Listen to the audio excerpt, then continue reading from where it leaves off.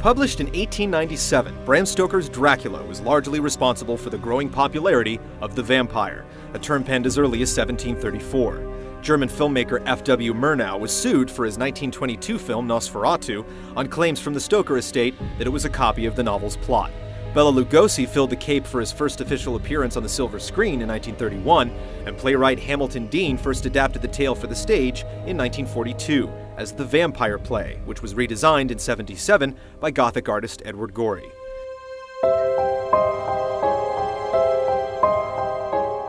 By the time he made his first video game appearance in Ghost Manor for the Atari 2600 in 1983, he had already become the leader of an elite group of horror icons. The Count went on to cameo in King's Quest II, Romancing the Throne, and 3 games in 1986, Realm of the Undead for the ZX Spectrum, and 2 self-titled releases for the Commodore 64. They were the first British games to receive a 15 certificate from the Board of Film Censors for their gory images.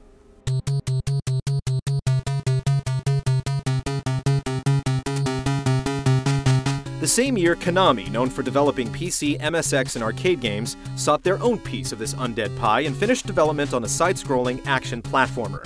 It would not only include the infamous Lord of Vampires, but his Universal minions Frankenstein and the Mummy.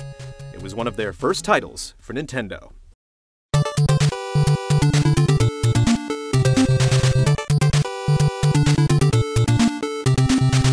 Castlevania was released on September 26, 1986 for the Famicom Disk System. America didn't see the NES version until May of the following year. It was known as Akumajo Dracula, or Demon Castle Dracula in Japan. Recent college graduate Kinuyo Yamashita composed the driving musical score, her first for the company.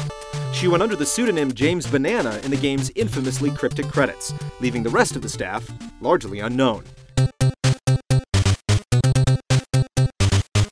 Instead of the developers, the cast list credited campy puns of popular horror actors like Christopher Lee, Bela Lugosi, Boris Karloff, Lon Chaney and Son, Barbara Shelley, Max Schreck, Glenn Strange, Andre Morell, and John Carradine.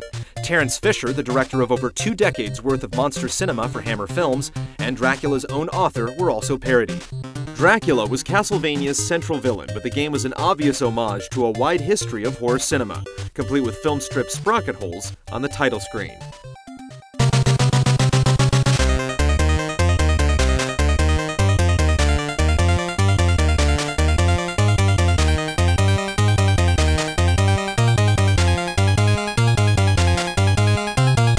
Stage-ending boss played a cameo straight from the movies. Medusa's inclusion is probably a reference to the Gorgon from 1964, while the first boss may come from 1933's The Vampire Bat. The Grim Reaper, shown in classic Western form, might be a nod to Ingmar Bergman's The Seventh Seal. The player controlled Simon Belmont, or Simon Belmondo, a vampire hunter armed with a whip and whatever weapon he could bust out of a nearby candle. A dagger, holy water, axe, watch, and cross lasted until death, or another weapon was picked up. Using them spent hearts, and the whip had to be upgraded twice at the beginning and after each life ticked away. Castlevania was not a long game. Speedrun records range between 12 and 13 minutes. Players originally took much longer than that due to the castle being quite the unforgiving challenge, with Frankenstein and Death dishing out most of the difficulty. Castlevania did not crack the top 50 best-selling games on the system, but it did receive ports and remakes aplenty. It was re-released for the Nintendo PlayChoice 10 and Versus series of arcade machines. PC, Amiga, and Commodore 64 versions launched in 1990.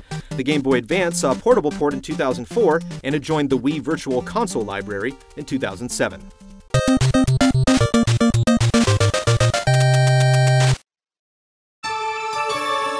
On Halloween in 1986, it was released as a port for the MSX2, a year before the original Metal Gear would arrive on the platform. It was renamed Vampire Killer, and required players to collect keys that opened doors and chests. The environments, while featuring the same art and sound design, had to be ventured screen by screen, instead of scrolling like the Famicom. 2 years later, an arcade port dubbed Haunted Castle took a much more drastic departure from the original, pulling music from many other games in the franchise. The Sharp X68K, first released in 1987, gave Dracula a home in 1993 with an alternate visual style to match the updated hardware.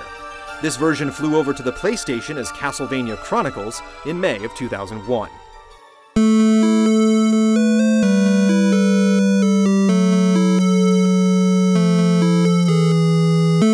That's one game re-released and reimagined 10 times, but none of those would have ever seen the light of day if Castlevania hadn't reanimated itself with additional installments. In 1986, the NES was beginning to gain momentum, and many fans bit by the series wanted more. Despite seeing the fortress crumble in the distance, it would be rebuilt. Castlevania was cursed to continue.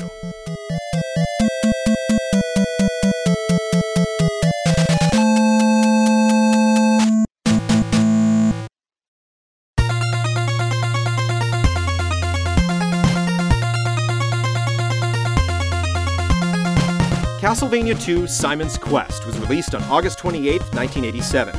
Again, it graced the Famicom before reaching the NES in December of 1988. Kenichi Matsubara stepped in to handle the score, and H. Akamatsu filled the director's chair. The sequel appeared on the second issue of Nintendo Power, and drew complaints from parents for Dracula's decapitated head. The gameplay differences were discovered by players instantaneously as Simon first appeared in a residential area full of patrolling townsfolk.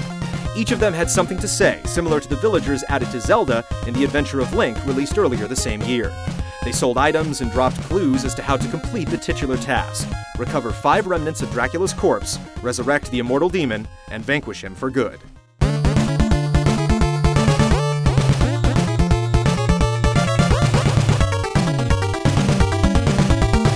Hearts returned as the default currency, but they also leveled up Simon at certain intervals, similar to experience points.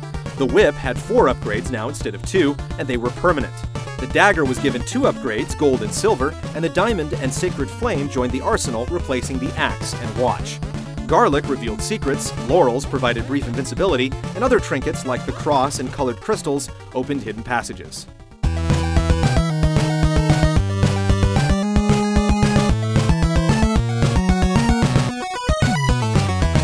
Simon was also free to venture left as well as right, with the 7 hubs connected by forests, caverns, bridges, and rivers.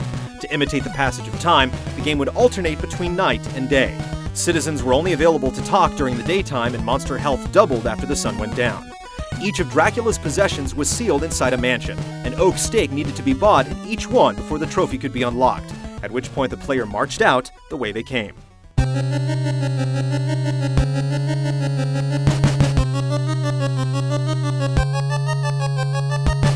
Some fans weren't sure what to make of Simon's Quest. The clues were vague to say the least, so its guide became mandatory reading. The backtracking bumped up the playtime to several hours, with the fastest run clocked in at around 40 minutes. There were many NPC quips that were severely lost in translation, not to mention a prominent, reoccurring spelling error. Simon faced Dracula's 2 forms during a tense standoff in the first Castlevania, but merely needed to lay on his whip as the vampire formed at the end of the sequel to claim victory.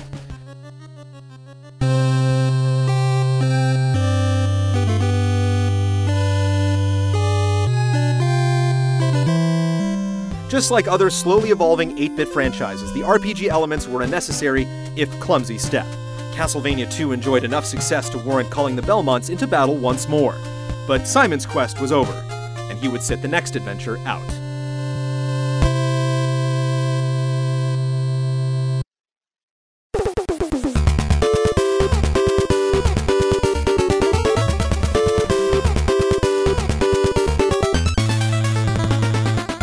Castlevania 3 Dracula's Curse was released on December 22, 1989, and entered the US market 9 months after its Japanese launch.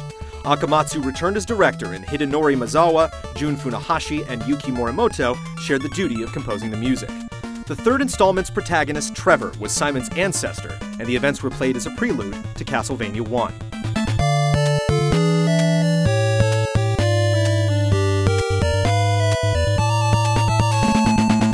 After the first couple of screens, it looked like Dracula's Curse regressed to the original format. The town structure vanished, large wooden doors led to most new zones, and the familiar arsenal of weapons returned unchanged. Even Trevor looked nearly identical to his supposed offspring. The game initially played like another lengthy linear trial with 15 stages as opposed to the original's mere 6. But players soon discovered that there were also a good deal of important decisions to make.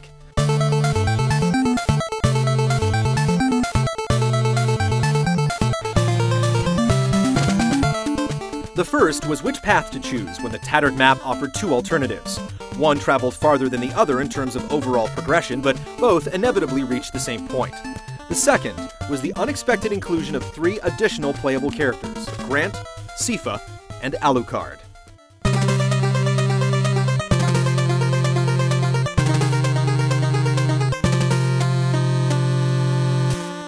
All 3 were unlocked after specific boss battles. Trevor then could choose whether to team up or separate. Press of the select button swapped control from Trevor to whichever hero was by his side. Grant, the thief, could walk on walls and ceilings and carried a small blade. Sifa, the sorcerer, wielded 3 forms of spells, and Alucard, the long-lost son of the big vamp himself, could take to the air as a bat and fire off the spread attack. Allies could be traded for new ones met on the journey, and taken all the way up to the final boss encounter.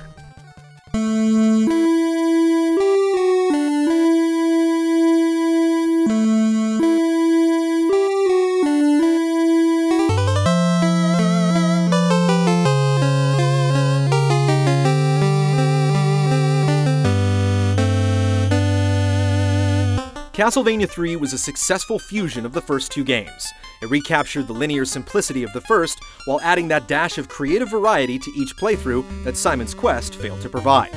Interestingly, while many NES games from Japan were being heavily censored in the US, many of the religious images in Dracula's Curse went untouched. Only a few nude statues were covered up, and some gameplay tweaks were made that made the game tougher. It's often the other way around. Project 51 Productions obtained the rights to produce a direct-to-DVD animated feature based on the story of Dracula's Curse, but as of now, the project is on hold.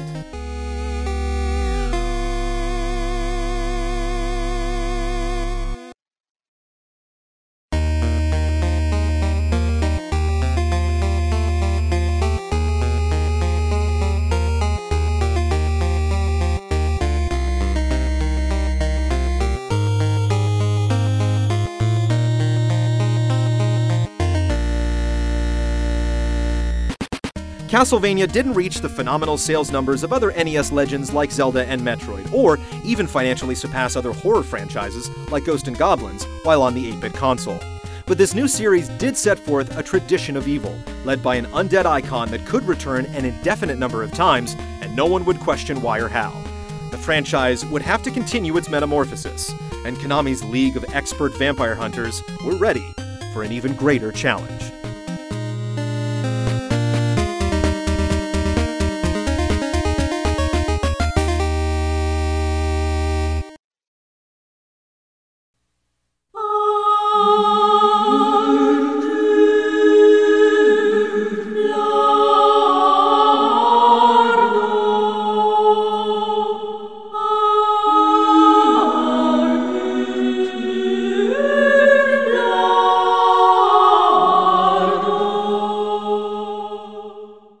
In Part 2 of the Castlevania Retrospective, Dracula's domain is regrown in even greater resolution. The first game gets another honored retelling, the series tries to tie itself closer to Bram Stoker's novel, and the prodigal son composes a sweet, side-scrolling symphony.